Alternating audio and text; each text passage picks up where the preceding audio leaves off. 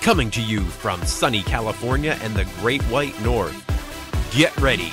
We are breaking down the obstacles on the Armchair Ninja Podcast.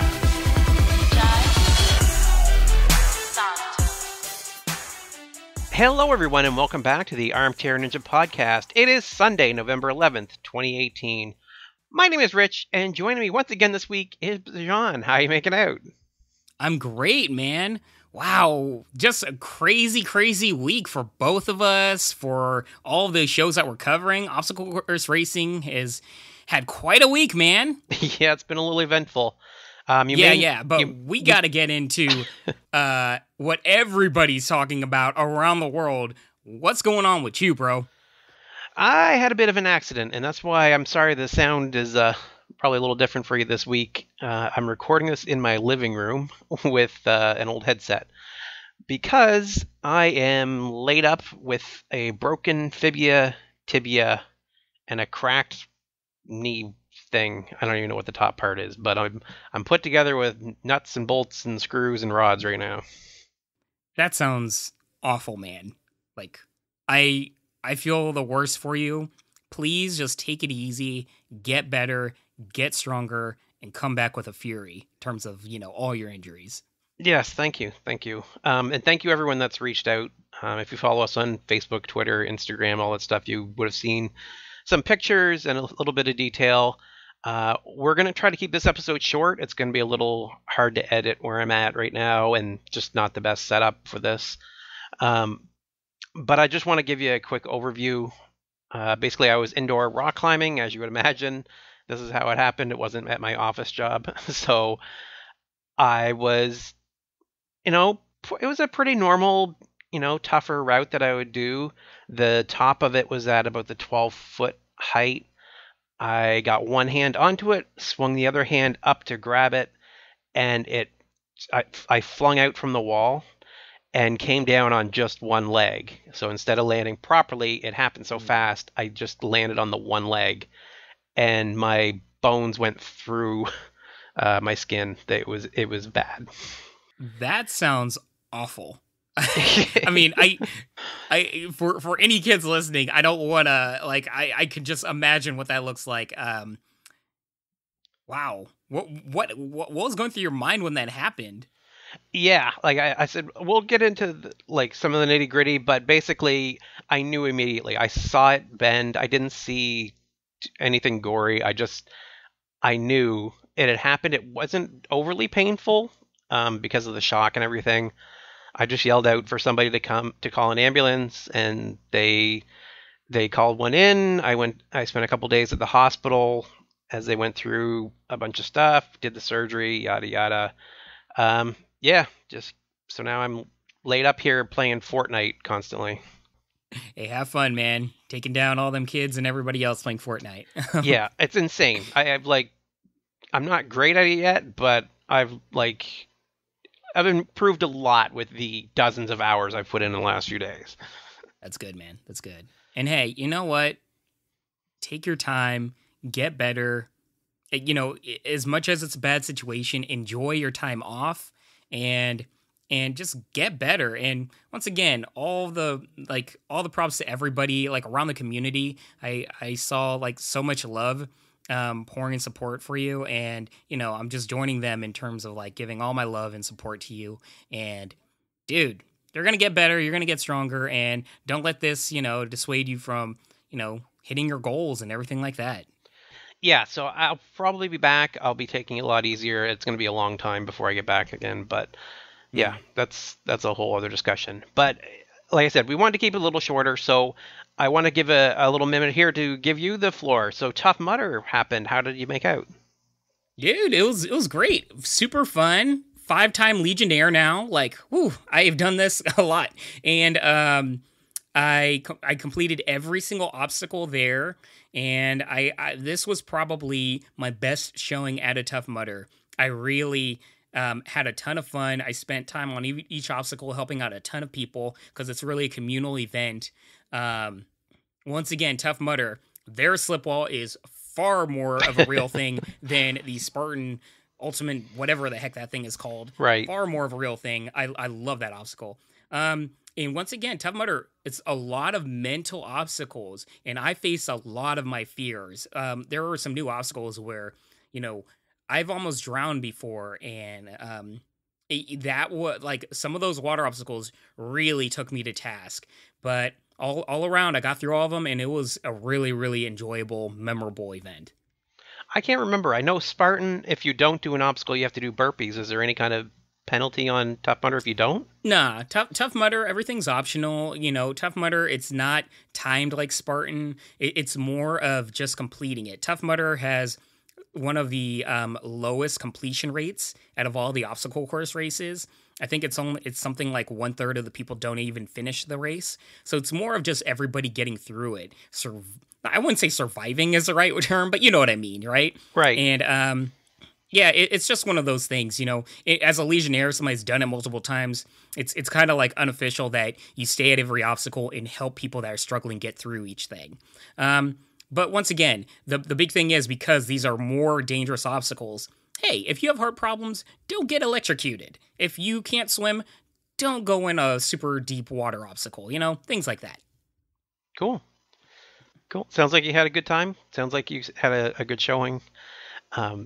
Good stuff. Yeah, we're looking forward to getting some more details when we have a little bit more time to cover it. Yeah, next week I will tell everybody how I almost drowned in the Tough Mudder. Yeah, and I'll get in a little bit into the crazy drug trip that I went on because it was interesting. To be continued, everyone. Yes. So we are covering American Ninja Warrior Junior this past week's episode, and the Ultimate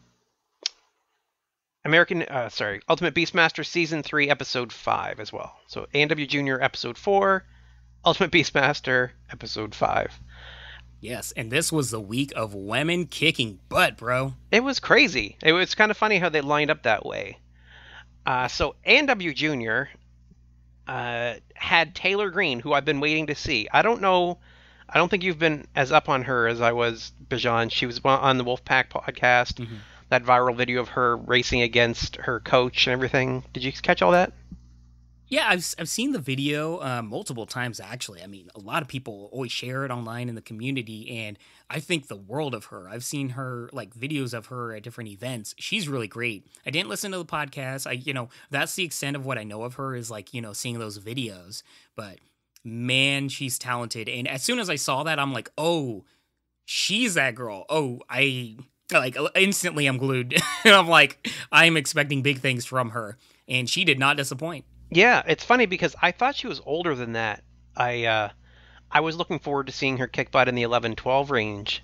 I'm a little disappointed she's going to be going up against Sean Arms because I'm excited. Black Jules reached out to us on Twitter and let us know that he's been training Sean Arms, and they call him, from last week, the one that we were so up on, they're calling him Baby Captain America, which I think is a fantastic name for that kid. That is amazing. Yes, that's actually really good. In many ways, I like this. I like the competition, and I'm starting to see like the theme of the show of American Ninja Warrior Junior, and why I enjoy it so much more than I expected to, is each episode they really build up the contenders. By the time it gets to the end, you really know these kids. And in many ways, Ultimate Beastmaster does the same thing, but they do it in the span of 4 episodes, where it's like, in this, it's all compact into one episode. And man, I'm really enjoying the way they build all these kids up for the semifinals and the finals, things like that. Like each race, I really feel like there's a lot of stakes going on. And for select, ninjas on this show, they really make you invested and care. That said, when it comes down to the finals, I'm very, very interested to see how well she does against Sean Arms, because both of them are incredibly talented, amazing athletes. And the key is they both are willing to take risks, and they're very comfortable on obstacle courses. And I think that's the big key, right? A lot of these kids, they go for it and they're amazing, but in particular, Taylor and Sean, when they're on obstacles, like they swing from one arm, they skip a step, they just they excel at a different pace where they're not second guessing themselves because they have that built-in comfort. So I think when it comes to the finals, they are going to have a huge leg up, and I can't wait to see them against each other. Yeah. Yeah, and in the 11 to 12 range, we had Autumn Matheson, who, when they showed her segment, she's a pole vaulter, she trains on hay bales, and she has a dog. Like, she's ticking all of the ninja boxes. I knew immediately she was going to win the whole thing. Yeah, but really, her storyline, I mean, I was almost in tears. This is what shocked me about the show is that, you know, they can go in the deep dramatic range, but the most important thing for me in particular is that they don't milk it. We've seen in the years past that they really milk the dramatic, sad storylines. They don't do this on this show. And I think this was a theme for the past 2 years. Like, production's gotten so much better and being smart about it, you know? We have this gut punch of her losing her brother, and it felt awful. But they didn't use that to just talk about, like, you know, her heartbreak and how sad she is or anything like that. It was more being like, I have dealt with this grief, I'm internalized it, and I've, you know, come out, you know, not necessarily a better person, but, you know, I've dealt with the grief and I've internalized it towards, like, loving my dog and having a more close-knit family. And they really made it a positive storyline for her. And I felt that was so powerful and so smart. Yeah, it was very good, very emotional, definitely hit me. But it's like you said, they give you that gut punch and then they bring it back around. And how do you not love her? Like, she was great. She had the little dance competition against Travis, who was also a really cute kid, That was doing amazing. like handstands and backflips, and you know, she was keeping right up with him. She wasn't getting intimidated. She couldn't do a forward flip after he did that, but that was like a highlight of the show. Like, it's so funny that they can make these little kids so engaging, or not that, I mean, the kids are engaging, but that the show itself is so engaging when we really didn't give it enough credit, right? You think you can't really relate to these little kids, but it's easy to. They're all wonderful. Yeah, I think it's the fact that the way they present these kids, they don't present them as, oh, these are kids and, you know, we're just rooting for them and good for them. They present them just like the ninjas and the athletes that they are. Hey, this is Taylor. This is, you know, so-and-so. And let me tell you about their story, their accolades, and how amazing they are. And they really give them all the respect in the world. And not only that, but they are doing very legit athletic obstacle courses. You know, this isn't some Nerf toned down thing. It's not like how we've seen it, no offense to the way they presented it before, but like I've seen how they did it on oh gosh, I forget it, but like the Steve Harvey show and some other things where it's like, Yeah. oh, it's cute and good for them. And I'm not trying to begrudge them, but it's like, I had one biased perception of what the show would be, and they have completely floored me by going the exact opposite route and really showing these athletes the respect that they deserve. And I'm enjoying this. Yeah, Autumn actually fell to her knees on the TikTok in the final race and still How managed dope was that? managed to transition to the cargo net. Like, that was impressive. That's an athletic feat. Like, I don't care how scaled down the course is. That is very, very cool and very, very difficult. Yeah, props to anybody that can do a transition obstacle, grab it with their arms. You know, they're supposed to catch it also with their legs, but they don't, and they still hold on. I need to take notes. Just saying. In the 13-14 range, I really thought Daniel had it locked up. I mean, there were some really great close back and forth races along the way. There was a few through this whole episode. But in the end, Sophia ends up taking it home. Like, what a great race. Like, there was no denying it. It wasn't because, you know, it wasn't because somebody just messed up. Like, she just did fantastic. All of the racers, like, whether they won or lost in this episode, just all of them were great. Yeah, I think we also need to mention the boys on this episode were also very talented. Like the level of athlete was very high, and every race was close. I mean, there were 2 instances on this episode alone where the difference between the point buzzers were less than a second.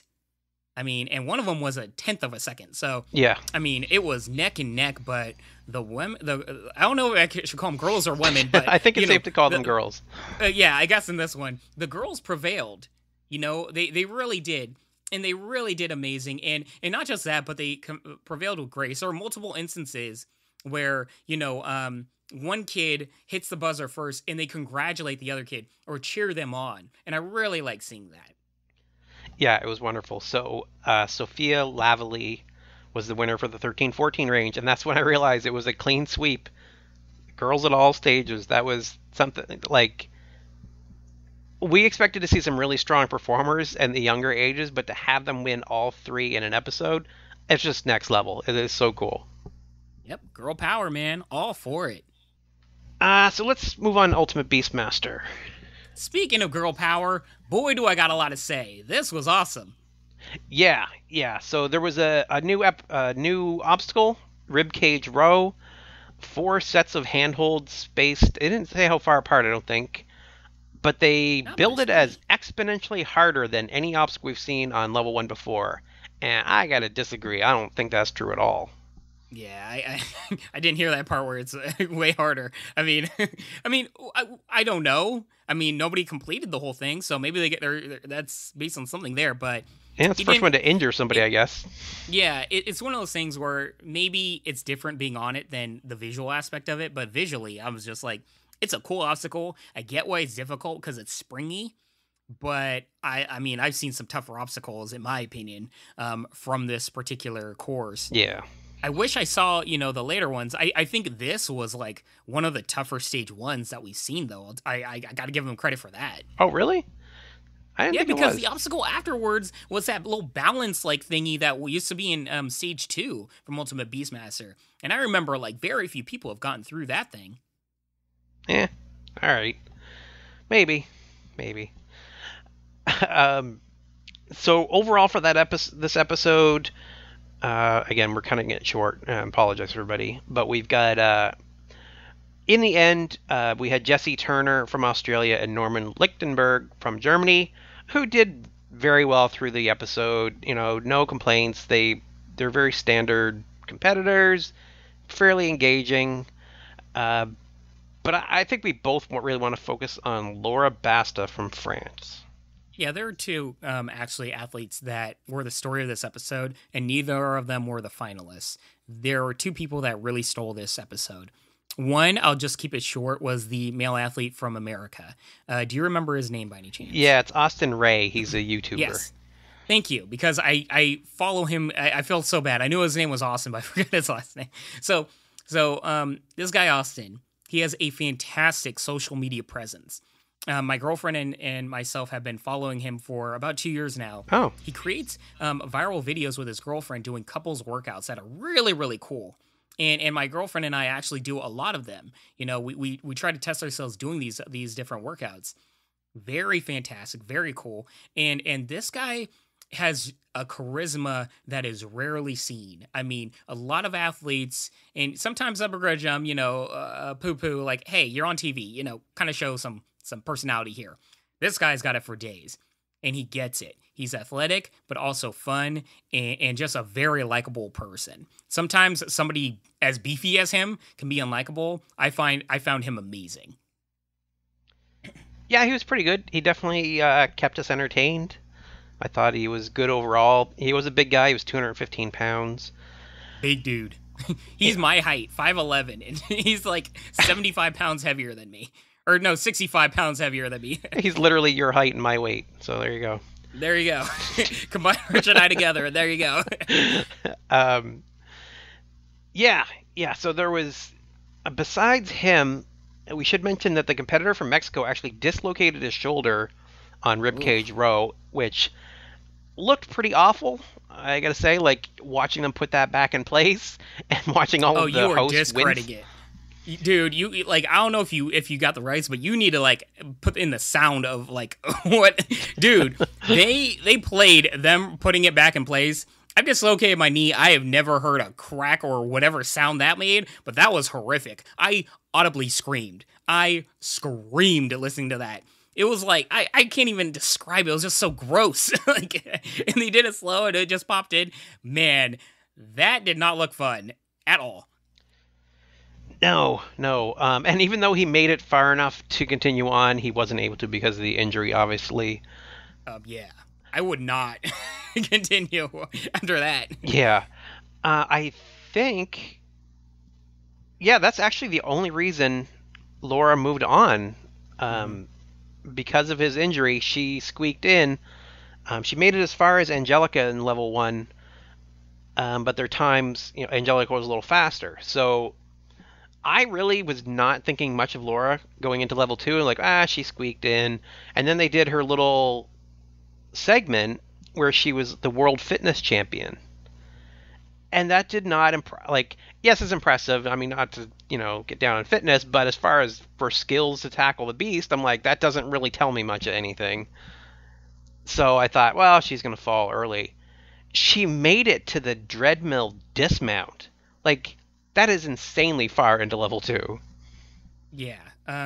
Just for reference to everybody, a woman to this point hasn't even completed the first obstacle on stage 2 for this season. I can't speak to other seasons, but at least this season, nobody's even gone past the first obstacle. She completes that, and she keeps moving forward. She gets past that tube of doom. I forget the name of it, but like everybody fails at that. She gets through it, and not only gets through it, she destroys that obstacle. Yeah. And even on this episode, like a bunch of the dudes were struggling on that thing. She does it like nothing. She gets past the Dreadmill. Like, she was just fantastic. And I think this speaks to Ultimate Beastmaster and the fact that every stage works out a different level, area of fitness. And just because you fail at stage 1 or don't do as well in stage 1 doesn't necessarily mean that you're not going to do well in stages 2 and 3 and 4, right? Everything is different. And I really found that this was a good example of that, where, yeah, she struggled in stage 1, but man, did she show how amazing she is in stage 2. And she was a complete delight to watch. I actually do want to mention one other competitor here, Norman, from Germany. He actually finished level 2. He didn't even have to do the back half because of the way the points system works. And they outright said that the points don't matter at that point. Like you're calling out the biggest flaw of your show directly. The host outright said the points don't matter at this point. He's just doing it because. Yeah, it was something that was in the back of my mind. I just don't want to. It's just repeating myself every time. Yeah. But man, I have strong thoughts about that, and I thoroughly hope that is something they change in season 4, because I know they want to change some things up for season 3. But this was a huge, huge dud in terms of resetting the points. Like, at this point, I've accepted the whole format of 3 episodes and then a semifinal. I can accept that completely because I understand this is a binge watch show. But it is a huge detriment to the enjoyability of watching this when the stakes just aren't there as involved, Yeah. That's my 2 cents. I'm going to move on. Yeah. I mean, we don't want to harp on it, although we do like to do that sometimes. It's just being back. The semifinals were great. I actually like the 3 and then the semifinal format that we have. Yeah, I'm starting to really enjoy it when I think back, Yeah, it's just back into this foolishness with the points thing. Anyway, no more harping on it. It's kind of funny that in level 3, Laura made it halfway up Viper Climb. She made it as far as we've seen anyone make it in level 3 this season. It's absolutely insane. It was dope, man. She did fantastic in stage 3 also. And this was, I don't know. I can see people going one way or the other, but part of me doesn't really like the fact that not only were the points reset, although that would go into her favor, but hey, the guys worked hard for the points that they had. But in stage 3, she doesn't hit the point thruster, the super thruster, right? Yeah. Where it counts down, but it gives so much points, but to the fact where she got really far on that spiral climb, whatever it's called, obstacle, but that didn't matter because she didn't complete it. But she got really far, right? So the next guy, it comes down to the final run, The guy hits that point thruster, and instantly he surpasses her. It doesn't matter if he gets any further than she did on the entire stage. Just because he hit that point thruster, he automatically beats her. And I think that just, I don't know. A part of me just thinks there could have been something better to that. Yeah, it made it a little bittersweet. She was one of the two that went the furthest, but she doesn't move on to the semifinals. It just seems unfair. Yeah, and it's simply just because somebody stuck their arm out and hit a buzzer. Yeah, which she did try for, but she doesn't have the reach, right? So it's kind of a kick in the pants.